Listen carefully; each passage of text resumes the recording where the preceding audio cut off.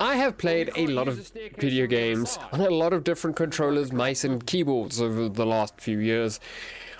But recently I decided to do something a little different. I decided I was gonna go tiny.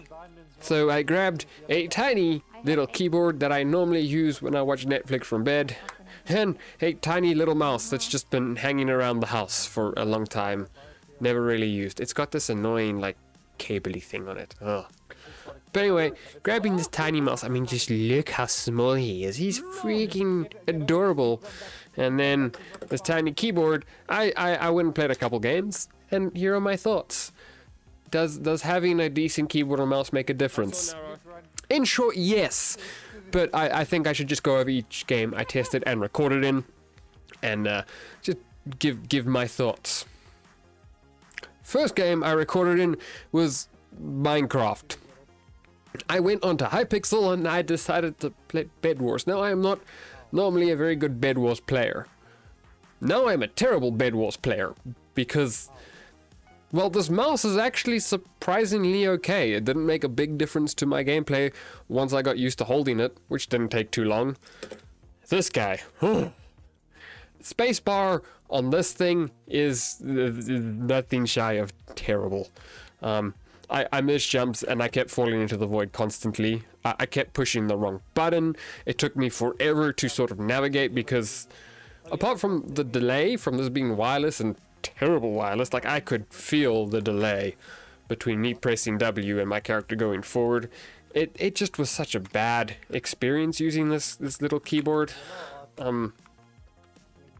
The keyboard is terrible. Between the mushy buttons and the tiny mispresses and just the lack of responsiveness, it kind of ruined the gameplay. I had fun, but not because I was... not for my normal reasons. It just... Oh, and you gave me 2 emeralds. What are we doing with those emeralds? Then I decided to hop into a game called Xonotic?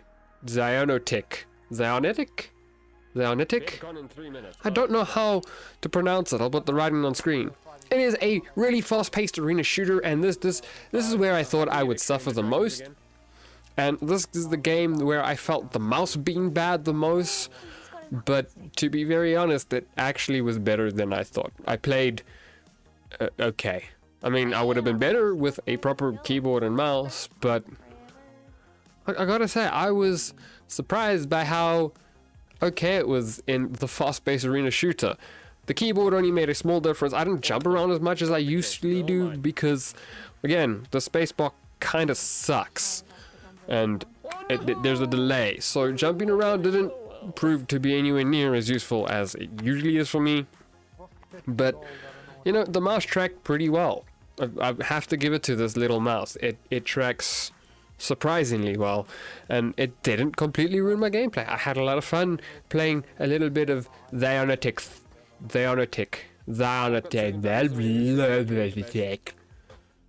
Okay, and then on to the third game we played. I decided to jump into an RTS game. I picked Red Alert 3 because that's the RTS game that... one of the RTS games that was installed on my PC, and it was just sort of like any mini mani mo on my Steam list. But anyway, going to the gameplay, I played just a single skirmish match, which I finished in like 5 minutes because I didn't put the bot above medium difficulty. I'm a coward, you can tell me that. But I gotta say, I didn't use the keyboard much. I used it once or twice. Like, literally, I pushed buttons once or twice in that entire 5-minute match. And other than that, I used the mouse. And again, the little mouse didn't hold me back at all. At this point, though, my hands were starting to cramp. I needed to take a break before we get into our next game. Oh boy.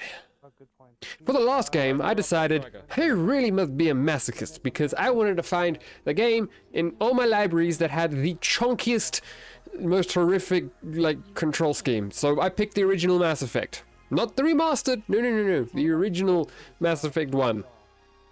And man, I remember why this game was great for story, and no one really praised the gameplay, because those controls are chunky on a good day. But when I was using the tiny keyboard and mouse, the mouse, little too sensitive, and I picked it up more here than I did in the fast-paced arena shooter. They are that max. which really surprised me, because I really didn't expect there to be that much of a difference in Mass Effect. I expected to pick it up more in the fast-paced arena shooter, which is why I picked the fast-paced arena shooter. It's where I thought I'd have noticed the most. But it turns out Minecraft is where I noticed the most issues with everything. But the mouse specifically, Mass Effect. The mouse is way too sensitive for the original Mass Effect.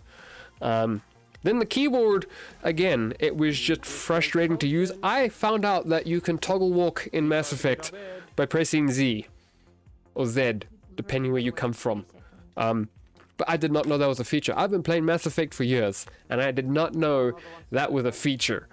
But I found it out from this little keyboard. It's an upside. It's fantastic, really. I press Z. The only good news is this time I finally got a hold of using that spacebar correctly, and instead of falling into voids and just avoiding jumping altogether, or just avoiding the keyboard altogether like I did in Red Alert, I have to say it was very useful in skipping the dialogue that I've gone through about 300 times, because I've replayed the Mass Effect games countless times, especially the first two. I mean, ugh. But other than that, it was still frustrating, and I think it happens more with the chunkier game. In short, in this silly little video that took me freaking hours to make before I've even edited it, and it's only gonna be like 5 or 6 minutes. Yes, get a proper size keyboard and mouse. You can get them on cheap things. The only thing worse than this here little gaming mouse that I've ever used was this Volcano wireless office mouse. This thing is horrible. It tracks from about that high off the ground, and it does not track accurately. I must say this mouse actually tracks better than a lot of mice I've used. It's a little sensitive, like it's too sensitive for me to use in the long run, but it is so small and light, and it tracks quite well, so I might actually use it more when I travel. You're so cute. Anyway, I'm Luke from Happy's Tech Hut. Thanks for watching my video.